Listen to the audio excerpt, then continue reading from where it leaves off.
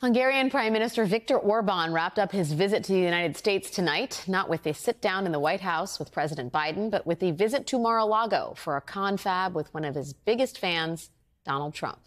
That comes one day after Orban met with Trump whisperer Steve Bannon and participated in a discussion with the president of the Heritage Foundation, the conservative think tank. Those moments were apparently so memorable that Prime Minister Orban made a sizzle reel of them for his Instagram followers. Now, if there was any misunderstanding about the point of Orban's visit, check out the title of his panel yesterday, The Future of Relations Between the U.S. and Hungary. And from the looks of it, the Prime Minister is very much hedging his bets on a future that involves Donald Trump. Joining me now is Jacob Heilbrunn, editor of The National Interest and author of the new book, America Last, The Right's Century-Long Romance with Foreign Dictators.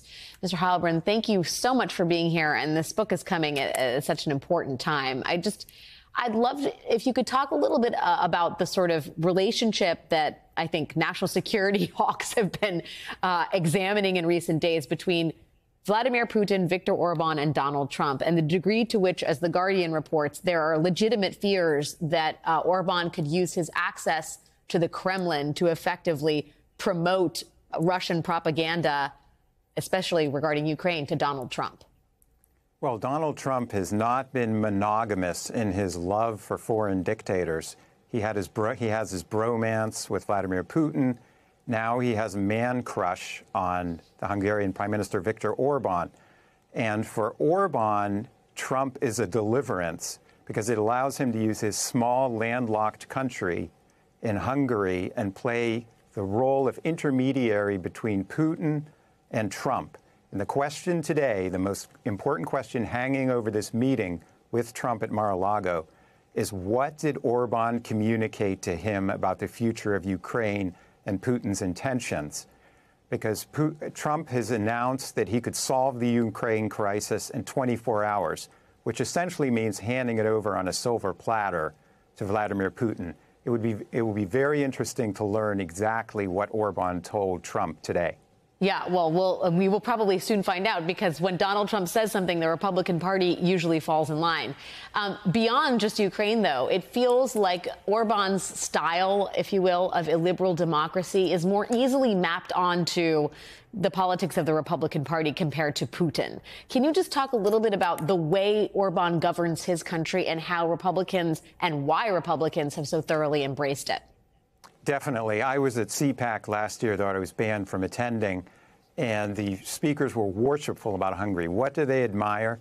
They admire that there is no independent media in Hungary anymore. It has been sold off to Orban's cronies. The judicial system has been eviscerated. They have elections in Hungary, but they're a sham. All of these things serve as a blueprint for Trump's own designs in the United States. He has said that Orban and I are almost like twins, and I don't think anyone should have any illusions. If Trump were to come to power, he would try to implement what Orban has done in Hungary, which means not shooting, not killing people, throwing them out of the windows as Putin does, but a much more subtle form of eviscerating American democracy and, above all, the rule of law. I do wonder what you think about, it's not just sort of the MAGA crowd. There are kind of Republican institutions like the Heritage Foundation, which has always been arch conservative, but used to be a place where neocons went. That they are now hosting Viktor Orban. And there seems to be a sort of meeting of the minds happening there. And what are the implications more broadly for a part of the Republican Party that has been less obviously MAGAfied?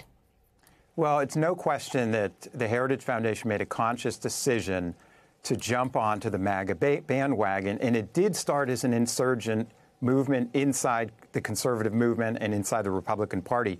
In a sense, actually, it's returning to its roots. What I try to show in the book is that for the past 100 years, there has been this tradition in the Republican Party of dictator worship. So it's not totally a surprise that Trump and the Heritage Foundation would embrace this. In fact, it's the culmination of an older Republican tradition.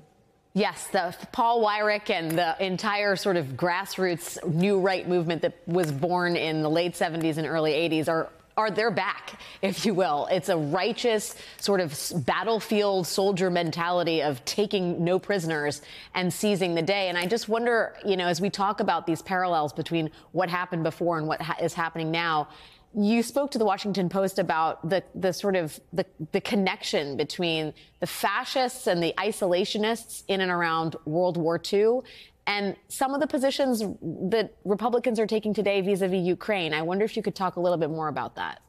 Sure. We're hearing the exact same language. In the late 1930s, we were told that Great Britain was doomed to defeat and that we should take the side of Nazi Germany. And today we are told Ukraine is doomed to defeat and we might as well cut a deal with Vladimir Putin. Nothing could be further from the truth. If we aid Ukraine, it will win this war. But you have these same defeatist appeasement voices that we heard then. We hear them now. They were wrong then. They're wrong today.